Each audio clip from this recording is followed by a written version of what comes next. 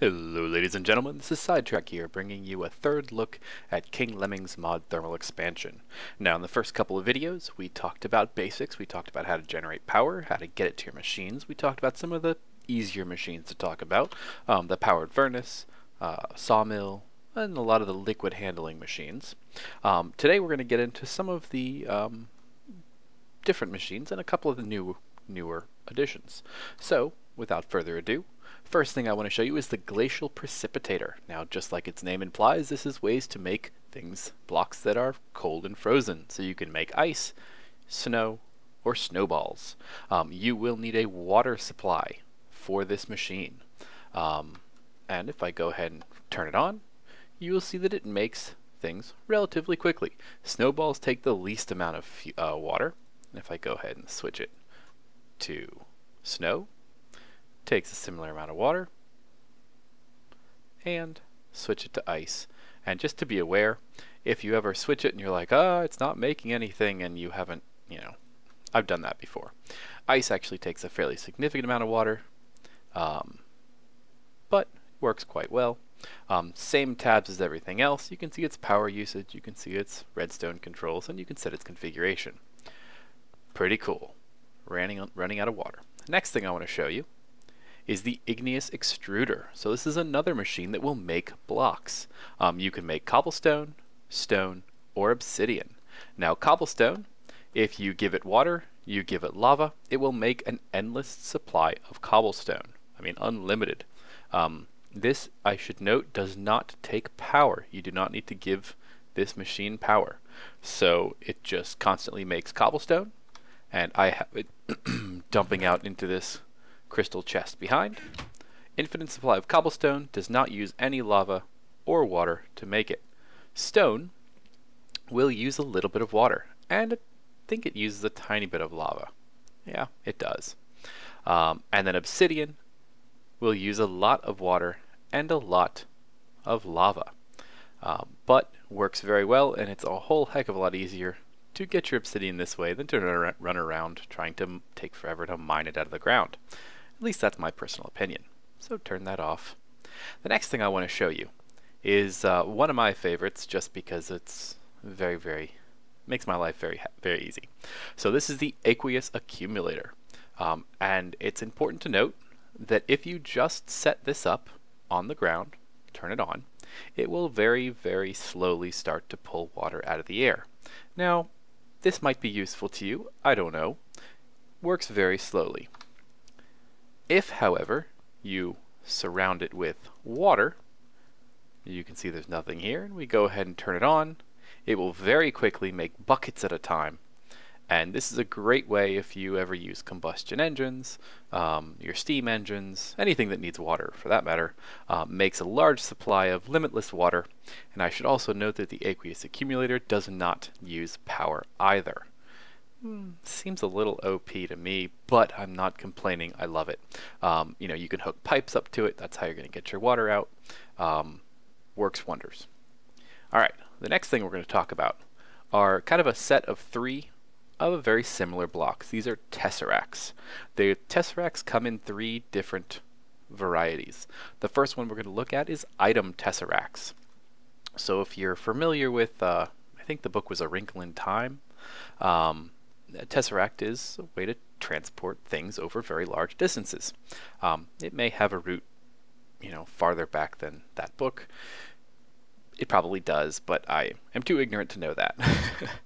So, item Tesseracts, they don't require power to work. They take a bit to set up, and I'm going to do another video that goes into how to make all these machines, because they're very complicated. But you can always look up the recipe. That's what I always do. So, what we're going to do, kind of come up with this interface. You have a couple tabs that are worth noting. You've got a redstone control, so you can apply redstone to make this, turn it on, turn it off. And the configuration tab changes the access, so if only you can change it, or anybody. And then the other thing is the transport mode, whether you want it to send and receive. You can select it to send only, or receive only. I'm going to click it on send and receive. And the next thing I want to show you is that you have to set this device to a certain frequency. I have already gone ahead and done item tutorial. So essentially all I did is I typed a frequency up here. In this case it's 111. I gave it a name, and then I clicked the plus button that says save frequency. It puts it down here and makes it very easy. On all of your item Tesserects, this will show up. So in order to activate this, click on the green check, and it will, you can see it's turned on by the kind of ender color behind there. Now my next one, I have to do the same thing. So you can see item tutorial is already in here. I click set frequency, and now it says frequency set. Alright, so what does this do? Well, if I take, this is an obsidian transport pipe, so it'll just, or obsidian, it is, actually. So if I just go ahead and throw some things in here, you can see they get sucked in and then spit out on this side. Very cool, very useful. This will work across dimensions, so if you have Mistcraft installed, or if you're in the end or the nether, you can transport items to either of your bases. It's very, very handy. It goes two ways as well. Next thing I want to show you works in a very similar way. This is an energy tesseract. Now I should note that there is an energy loss when transporting energy. I think it's about 25%. That's what I looked up. That's what I think I noticed last. But it's well worth, you know, the loss in energy if you don't want to worry about making tons of connecting cable. So I'm going to go ahead and set the energy for my energy tutorial. Make sure it's set over here. And I should note that you can see that I used actually the same frequency for this and the other one.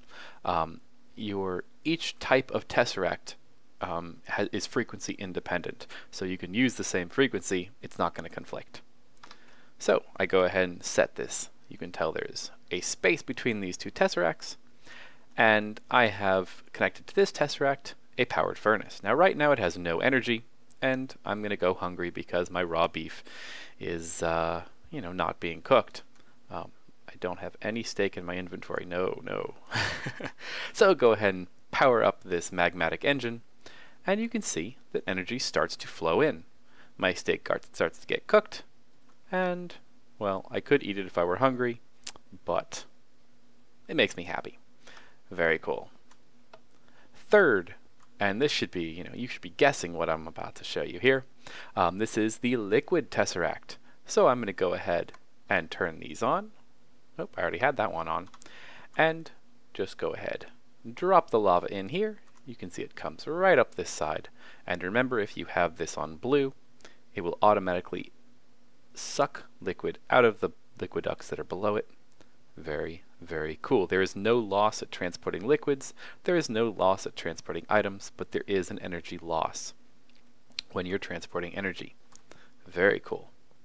Alright, so those are the Tesserects, Aqueous Accumulator, Glacial Percipitator.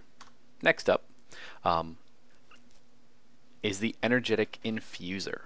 Now, this is a fairly simple block. Basically, you give it power, and then you can use this to put power in other items. So say you have modular power suits installed, or anything that needs to use Buildcraft energy. You can see that in this case, this power armor helmet has 50,000 out of 100,000 power. Well, you go ahead and place it in the blue, and it will get sucked over into orange and get filled up with energy. Now, works fairly quickly as long as this has power. This accepts a lot of power, and as you can see, its maximum power that it can, you know, dump into an item is 5,500 Minecraft joules a tick. So it takes a lot of power, but all that power gets put in your item, so it works out very well. So just like everything else, you can have things automatically get pulled in here, stuck out the other side. You could turn it on and off with redstone and see the energy going on. Very, very cool. The next item is probably the newest item that has been added, and this is actually really cool. Alright, so here we have the Cyclic Assembler. Essentially what you're looking at is a fairly complicated interface. It's really not that bad. So you've got input, so you can input liquid, you can input items, and then you can input your schematics. So if you input a blank schematic on this blue schematic tab, so this has a new dark blue tab, you have a space to create your schematics. So say you wanted to create a schematic for stone rods. You'd go ahead and put your 2 cobblestones in here. Stone rod shows up, this is what it's going to be, and you click the check button. You can see that over here on this schematic that I put into the Cyclic assembler, it says schematic stone rod. You need two cobblestones, and essentially anything that gets inputted into this blue will very quickly get turned into stone rods. Very, very cool. You know, you can go ahead and change your configuration tabs around so that, you know, just like everything else, I just dumped it into this chest. Redstone control, same as everything else. Energy, same as everything else. The only new thing is the schematic, and you've got this extra input space. So very, very cool. Cyclic assembler works great. I should mention that it does take 2 Minecraft joules for every item that is made, but that's a pretty paltry amount, and it makes things very quickly. So we have taken a look at I think everything that that this mod has to offer, at least at this time. So hopefully you find this mod as absolutely amazingly awesome as I do. And I would actually like some feedback from you guys. So in my Tinker's Construct tutorial, I really broke things down into, you know, 5-10 minute sections, and really went, you know, just on one particular thing. I would like some feedback from you guys. Does it make more sense? Is it better for you for me to lump it all into one long video? Or do you like it if I were to go, you know, just do a video on energy production, and then do a video on the powered furnace, and do a video on, you know, each of these blocks individually, and then at the end, which is what I'm planning on doing anyway, do another video to talk about how these can be used together and how this might be used with other mods. I was kind of torn in, you know, how I wanted to do this, so I tried this approach. Not quite sure I like it or not, so definitely give me feedback if you care and if you even make it to this point in the video, and that would be great for me, and it'd be great for you because then I can do what you guys want. So I've got one more video to do on this. It's not going to be anything earth-shattering.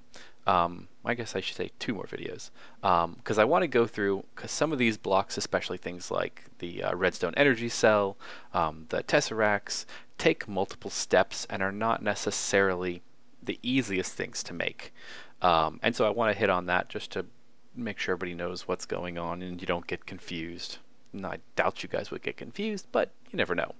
I know there are some, you know, middle schoolers who play this game.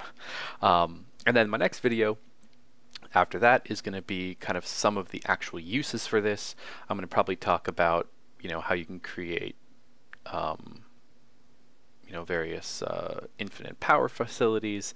I'm going to go through, you know, how you can integrate some of these pumps with other mods to make some really cool stuff. So I'm going to stop rambling right now, and I'm going to say until next time, this is Sidetrack signing off. Guys, have a great day.